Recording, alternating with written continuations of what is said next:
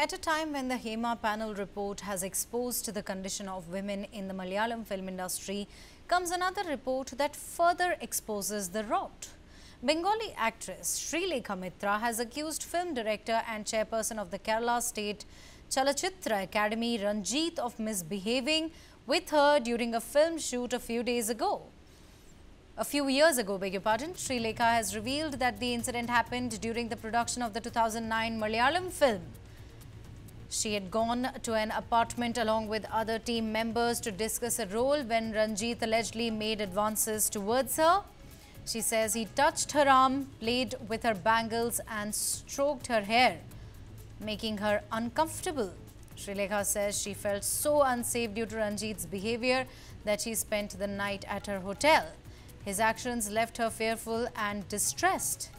Sreelekha also disclosed that she had complained to documentary director Josi Joseph about the incident, but no action was taken and she was subsequently denied opportunities in Malayalam cinema and excluded from projects for speaking out against Ranjith. On the other hand, filmmaker Ranjith has denied all the allegations against him. Reacting to the allegation, the Kerala Cultural Affairs Minister said the state government is prepared to take action against Ranjith if a formal complaint gets lodged. A redacted version of the Hema Committee report was made public earlier this week. It revealing explosive accounts of harassment, exploitation and ill treatment of female professionals in the film industry.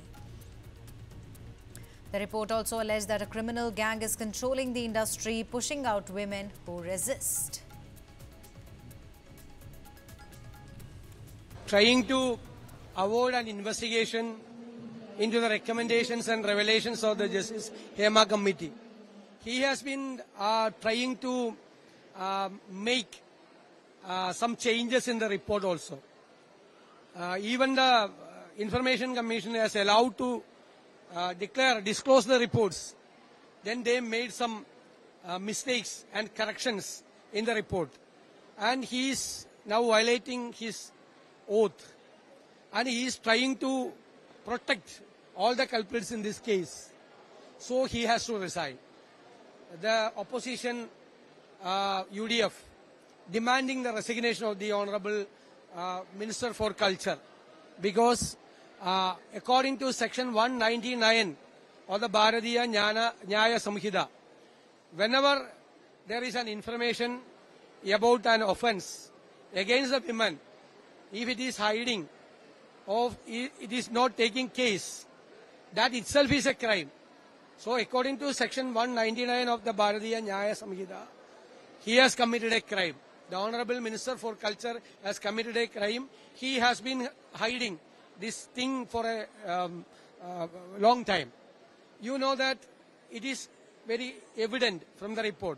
Report itself prepared by the depositions given by the victims. They have given their evidence. They have given their deposition. It is as evidence as a pen drive and WhatsApp messages with the government. So the government know the fact that a series of offences have been committed these days. Even after getting information that series of offences have been committed, government is not taking any action. They are not ready to make an investigation team. We demand the government should constitute an investigation team.